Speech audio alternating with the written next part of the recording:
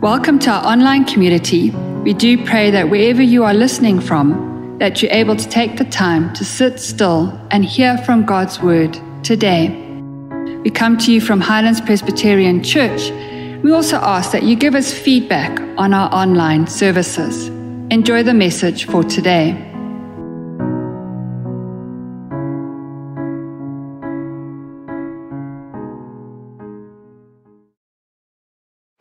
What do you want? Why did you come today? Do you want to be made well? Pretty strange way to start a sermon. This is the way that Jesus started a number of his powerful and most meaningful messages that we find in Scripture. Shall we pray together? Lord Jesus, I don't know what you want to do with what you put on my heart today, Lord God. I don't know how you're going to help me to communicate this and to get this across, but Lord Jesus, I know that there is power in your word. I know that there is power in these scriptures that you've shown me to, led me through. I pray, Lord God, that you would supernaturally empower me to be able to communicate this effectively today, Lord God, that whatever it is that you want to say to every person that you have drawn here, to yourself today, that they would receive the fullness of the truth that you have for them, Lord God, that it would be life-changing, that it would be season-shifting for every single one of us as we step into the fullness of the glory of the plan that you have for us, Lord God. Have your way, we pray, in Jesus' name. Amen. So it's, I think, a great season, a great opportunity, a great start for a reset, for a kind of a realignment of our lives and where God has taken us to, where we're at so far, what's happening around us, what's unfolding, this grand narrative that is unfolding around us and our place in it. The question seems harsh, it seems callous. I was trying to stay in character for a while there. I held it for as long as I could. What do you want? It's a cold question. It seems callous. It seems uncaring. But Jesus asks this very question in John 5. Let's read from verse 2 to 8. Now there is in Jerusalem by the sheep gate a pool, which is called in Hebrew Bethesda, having 5 porches. In these lay a great multitude of sick, blind, lame, paralyzed, waiting for the moving of the water. For an angel went down at a certain time into the pool and stirred up the water. Then whoever stepped in first after the stirring of the water would be made well of whatever disease he had. Now a certain man was there who had an infirmity for 38 years. When Jesus saw him lying there and knew that he had already been there in that condition for a long time, he said to the man, "Do you want to be made well?" What? Hold on a second. Do you want to be? What a dumb question, right? The sick man answered, "Sir, I have no man to put me into the pool when the water is stirred up. But when I'm coming, another steps down before me." Jesus said to him, "Rise, take up your bed and walk." And immediately the man was made well, took up his bed and walked. Imagine this withered, crippled man, disfigured, sunburned, smelly, devoid of dignity and life, lying in a festering pit of human brokenness, literally a resident of the scum of the armpit of Jerusalem, hopeless, horrible, and hidden from the rest of society, covered in dirt, disease, and the disdain of a nation. Jesus walks up to this man in this place and asks him this ridiculous question: "Do you want to be made well?" Well, Jesus, for us as a reader, if you're reading that, you see that we hear the kind of the background, the narrative. This is the place where the sick people have gathered to be made well by the stirring of the water, and we kind of know that. So Jesus is asking this question. It's like, Jesus, are you actually God? Because it's pretty obvious to everyone else around the pool. It's obvious to us as the reader. It's pretty obvious to the rest of the residents of Jerusalem that have seen this man being carried up on a stretcher every single day for the last 38 years, that this crippled couch potato wants to be healed. Of course he does. He's been going there every single day. Some are healed, some are not. There's a pool. There's an angel. He stirs the water. Jesus, try to keep up. At this point, Most of us are like, geez, I'm going to need some ID. Are you actually God? Because this is a pretty ridiculous question. The crippled guy is as confused as we are. Notice at this point that he still doesn't have a name. Right? Scripture refers to him as a certain man, the invalid, and finally, the sick man. So this no-name, disabled fella sort of mumbles some feeble excuse about why he hasn't made it into the water in time. Jesus basically dismisses this response. He just ignores his response completely and simply says, and it's like in my mind, as I'm reading the scripture, I can see just kind of taking a deep breath, sort of rise, pick up your mat and go. Right? And the man is healed. As simple as that. So what's really going on here? Jesus asked a seemingly dumb question because I think he actually wants to hear the words. He wants us to say, I want to be healed. I want to be well. I want whatever it is. He wants to feel our response and know that we actually believe in him. Jesus wants to hear us say the words, and he wants to know that we believe that he is able. So remember that the crippled guy doesn't give him a direct answer. He mumbles some excuse. And I think that's why Jesus treats him so roughly from the beginning. He knows the quality or the state of the man's heart before he even approaches him. So Jesus is short with him because he knows that the guy doesn't really believe that healing is even available. When you analyze the excuse, you realize that the real wound that this guy is carrying, don't worry guys, it's good to have kids. When you analyze this excuse, you realize that it's not his physical infirmity that is this guy's greatest wound. But he's carrying something much deeper, something much more powerful in taking him out and locking him and shackling him to this place of brokenness. And that is a deep spiritual wound called disappointment. It is a crippled man's paralyzed heart that Jesus is most concerned with, not his legs. Disappointment is the single greatest tool that the enemy has to cripple you, to rob you of your destiny, to take you out and to deaden your desires for the things that God has put inside you, that burn within you, that wake you up early in the morning before the noise of the world clouds it out, that you long to do and to be those things and that person. Those desires came from the heart of God. Philippians 2 verse 13 says, "For it is God who works in you to will and to act in order to fulfill his good purpose." He is the God of our desires. Desire reveals design. He has placed those desires in us to draw us in to the place where he needs us to go. So what do you love to do? What were you born to do? Repeatedly do. And do well. That's who you are. And design determines destiny. You were made to play an irreplaceable role in history. His story. So in John 5, Jesus circles back around and finds this guy in verse 14. Later Jesus found him at the temple and said to him, "See, you are well again. Stop sinning, or something worse may happen to you." Now that's a bizarre little thing to say to someone that you just hear. See, you are well.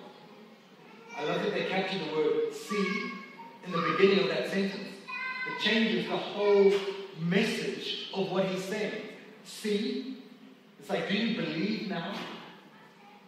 Finally? Can you see now? You are healed.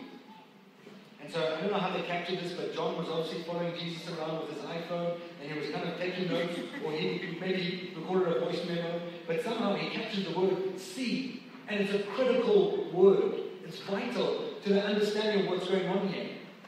At the beginning of Jesus' second meeting with this guy, he's trying to say to him, can you see now what's really going on?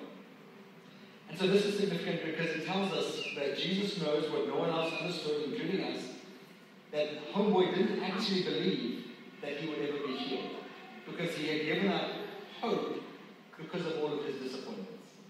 Remember back to that excuse? I have no one to help me when the water stirred. I have no one to take me, and so when I get onto the thing, somehow, disappointment. And so he's given up hope. I have no one to help me, so when I get up, another goes down before me. I'm from Zimbabwe. I was wiped out by Mugabe tsunami. My boss, my husband, COVID.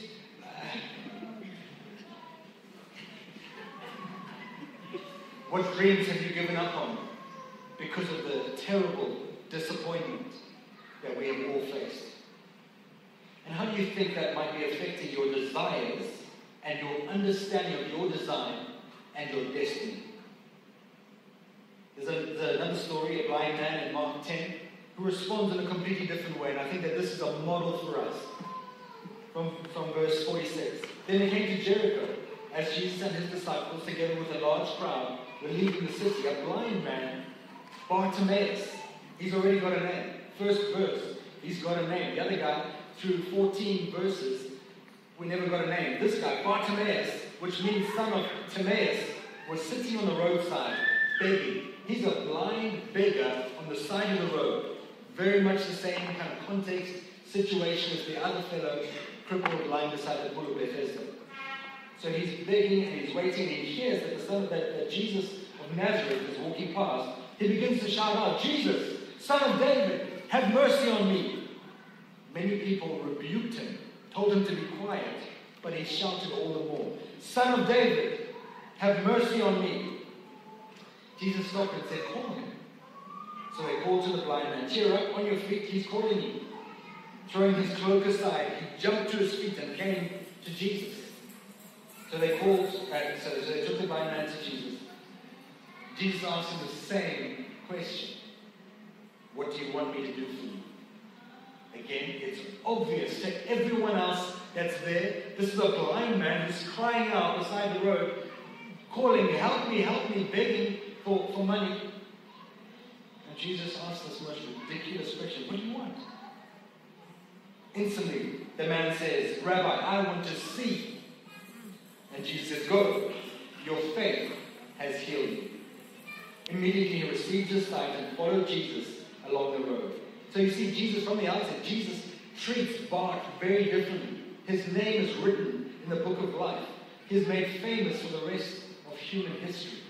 We can see from the get-go that Bartimaeus believes in Jesus. And he is commended and told that his faith has made him well. See, the other guy didn't have faith. See, you are well. He had to be proved to him that Jesus could heal. This guy, straight away, go. Your faith has healed you. So your desires are good. Believe in the one who placed those desires in the depths of your soul. If God is asking you today, what do you want? Can you even respond without making an excuse, without first giving some context or some background? Oh, you don't understand what happened to me. Can you verbalize what is on your heart, who you believe that you are, what you would love to do, what you were born to do, what you repeatedly do, and do well? Don't be taken out by disappointment anymore. Stop sinning. Jesus calls it sin. See, you are here. Stop sinning. Philippians 2 says, for it is God who works in you to will and to act in order to fulfill his good purpose. For it is not your strength, but it is God who is effectively at work in you, both to will and to work, that is strengthening, energizing, and creating in you a longing and the ability to fulfill your purpose for his good pleasure. Desire reveals design. Design determines destiny. I believe Jesus is saying to us all today, what do you want? Should we answer him? Let's pray. Lord Jesus, thank you that you are the hero of our story. Thank you, God, that we belong to you. Thank you, Father, for giving us an irreplaceable role to play in your story, for your glory, for your name, and for your renown. I thank you, Lord Jesus, that we've been chosen, we've been called by you, your fingerprints are all over us. We belong to you, God. And so we stand today at our full height and we declare our allegiance to you, God. As you lead us into the great battle in the age that we live in, the final age for the hearts of humanity, would you lead us as our mighty warrior, the King of angel armies? Thank you for anointing us and equipping us and calling us to join you in this great adventure that is unfolding. Thank you, Lord God, for the myriad of skills and talents and abilities that you've poured out amongst your people. I pray that you enthuse us and inspire us by your power and your truth. Let us be speakers of truth and life to all mankind. I pray that we would dive into the sphere where you have placed us, take up the assignment that you have written for us into the annals of history, and let us play our parts to the best of our ability, standing at our full height for your glory. Thank you, Lord Jesus, that each man and woman, each child, each family that is represented here today has a role to play in your story. I thank you for the gifts that you've poured out so lavishly into our lives to equip us and enable us to be part of your solution to the brokenness, to the hurting, and to the healing that is required for this nation. I pray, Lord God, that you would stir up in us a passion for your name, that we will believe in you, that we will believe that healing is available, that newness is available, that restoration is at the center of your plan for our lives. Thank you, Lord God, for the cross of Christ. We apply the fullness of the healing and the redemption, the restoration that is available through the blood of Jesus, through the brokenness of the body of Christ that was for the forgiveness of our sins. We confess that we are all sinners. We have fallen short of the glory of God. We are in need of a Savior. Thank you, Lord God, for paying that price and making a way for us to receive you as the Lord and Savior, the Master of our lives. We receive that gift with thanks. Thank you that it is a free gift. We can never earn it. We can never do anything to repay it. We simply have to believe and receive from you. We receive that new life when we give a total claim to every aspect of our lives today, Lord God. Seal us in the finished work of the cross of Christ, we pray, as we step forward into newness, in wholeness, to take our place, to stand at our full height for your glory. Have your way in us, we pray, Lord Jesus. We want to be well. We want to be healed. We want to be whole. We want our marriages to thrive.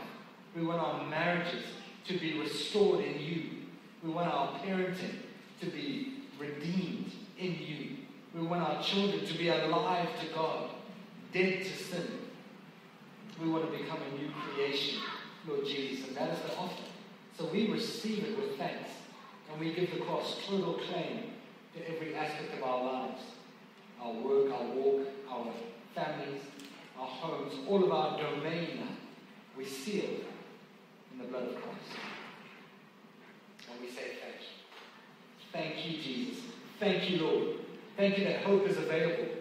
Restore our disappointments and heal our broken hearts, we pray. In Jesus' name. Amen.